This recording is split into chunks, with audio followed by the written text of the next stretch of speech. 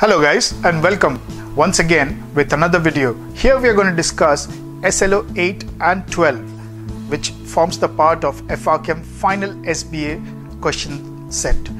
The regulation says there will be 7 questions related to leading the ED shift, and the components tested are as given over here: patient flow management, risk management, clinical governance, serious adverse events investigation tool, and complaint management.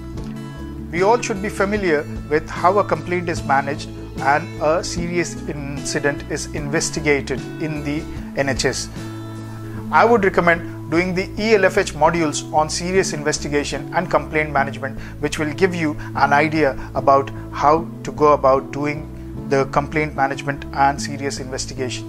Let us not waste further time and look at question number 1 in this specialty learning outcome.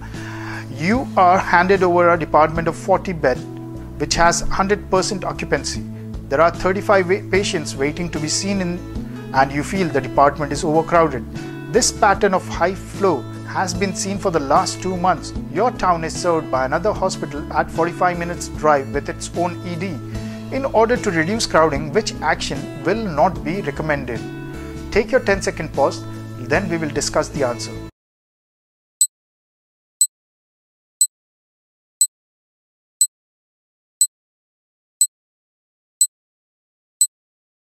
So now let us look at the options given over here. Front loading the investigations, routinely monitoring the total occupancy, aiming for overall hospital occupancy of 85%, ambulance diversions if needed, public health campaigns to discourage ED use. So out of these, which one is not recommended?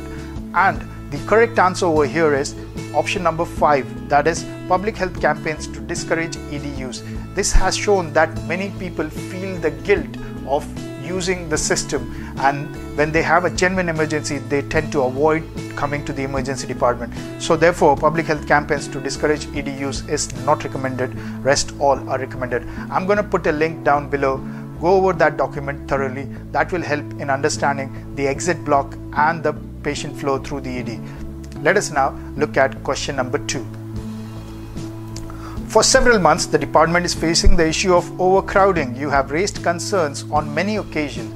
Exit block has been recognized as number 1 reason for this phenomena.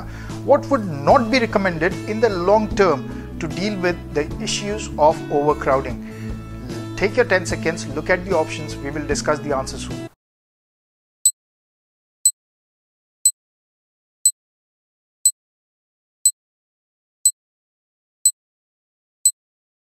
So the options here are: manage demand by increasing physical capacity. That means if it's a 30 bedded ED, let's make it 50 bedded. If it's a 500 bedded hospital, let's make it 600 bedded hospital.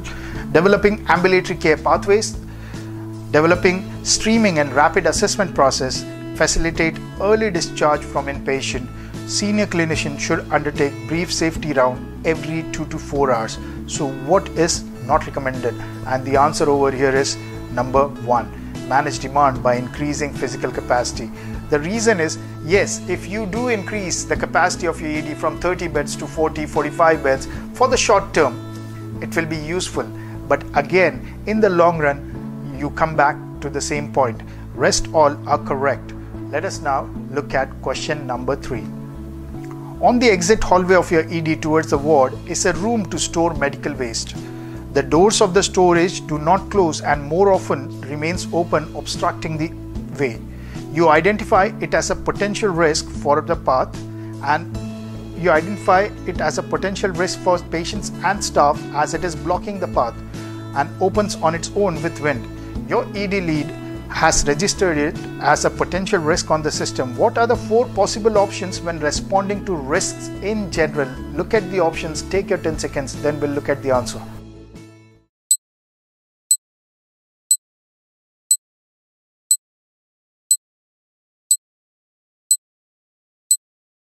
The options seems to be quite similar, but see, when you're managing a risk, you either first of all avoid the risk to happen. You either avoid. Secondly, if there is a problem, accept it. Accept the risk. So there are 2 ways: avoid and accept. You can transfer the risk to somebody else, some other department to take care of it. Or when you have found a solution, mitigate the risk. You can make your own mnemonic: ATAM, MATA, ATMA, whatever is suitable for you. Avoid, accept, transfer or mitigate. Let us now look at question number 4. A risk assessment matrix used by risk managers is charted as a product of likelihood ratios versus the severity of hazard. It is given over here in the question stem. What it could be used to assess all of these except. Look at the options. We'll discuss the answer soon.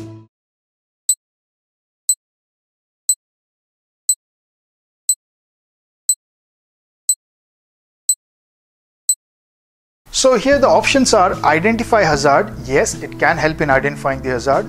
Risk analysis, absolutely. Determining the risk impact, yes. Mitigation methods, no, it doesn't tell you what actions you will take. Prioritizing the risk, yes. So a risk assessment matrix tells you, it identifies, it does a risk analysis, determines the risk impact and prioritizes the risk. However, it doesn't tell you the mitigation methods. Let us now look at question number 5. You're doing a training session for juniors on clinical governance. What is best way clinical governance is described? This answer, everybody should get it right. Look at the options and we will come back to the answer soon.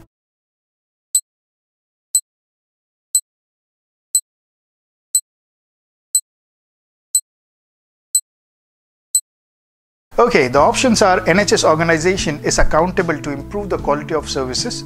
NHS organization has effective way to handle complaints. NHS organization is responsible for community safety. NHS organization has measures in place to deal with risk alone. NHS organization is geared up to care for all patients they receive. The correct answer is option number 1. In short, clinical governance is defined as every NHS organization has a process where it evaluates and improves its standards of care against a set benchmark, and NHS organizations are accountable to the public. They create an environment in which the clinical care flourishes. So this is the definition. You can memorize the definition, but I've just given you a brief understanding of what clinical governance is. Let us now look at question number 6. You have been investigating an adverse event which has been reported. After obtaining statements of people involved, you are with the committee members for brainstorming. You contemplate to use the Ishikawa diagram to identify the root cause. What is not included in this tool? So, Ishikawa diagram is the fishbone diagram which is used. You identify the problem. You will use it in your quality improvement projects as well.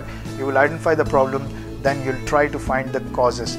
And which one is not included is the thing which you have to identify. Take a 10-second pause, we'll look at the answer soon.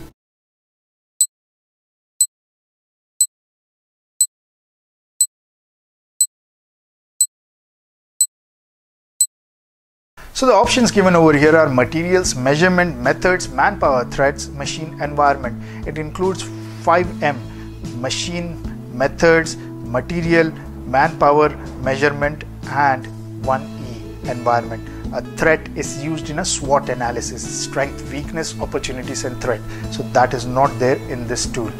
Let us now look at question number 7. The 5Y method to investigate the cause and effect is used to identify the causes of untoward incident in the department. The report is generated and shared learning is made. What is not considered and aim to conduct such an analysis? Look at the options. We'll discuss the answer soon.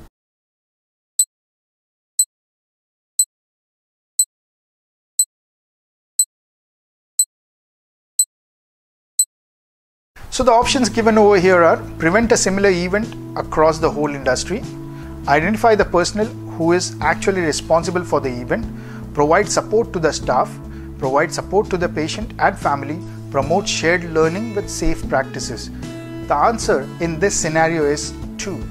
Identify the personnel who is actually responsible for the event. This is not recommended, or this is not the aim to conduct an analysis. You don't have to identify or blame someone. That produces a blame culture that then people are not interested or motivated to report an error to the patient and to the department as a whole. Let us now look at question number 8.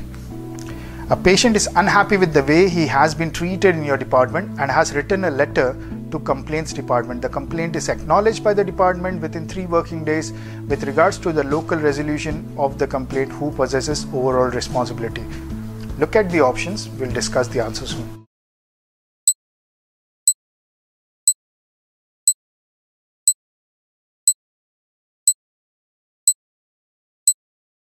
So the options are clinical lead of ED, the concerned healthcare provider involved, the chief executive, the chief medical officer, patient advisory and liaison services. Remember, when somebody writes a complaint, you need to know the complaint procedure. Complaint can be done by the patient himself or the next of kin if a damage has happened, and it should be done within 12 months of the event.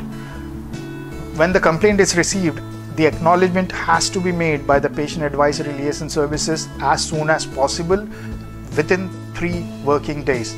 Then the complaint is sent to the risk manager for risk assessment and sent to the concerned department, and they collate the reports and prepare a statement. The statement has the aim of the complaint management is local resolution. The complaint letter is compiled and sent to the chief executive officer, who will go over it and sign it, and the complaint response is sent to the patient within 28 working days. So the chief executive officer holds the overall responsibility of the complaint. If patient is unhappy with the response, then the patient is invited to have a face-to-face discussion, and again we are aiming for local resolution. There is an independent complaint advisory support available for the patient if he is unhappy. It's not a legal advisory system, because the moment he seeks legal advice, complaint process stops. It becomes a legal procedure.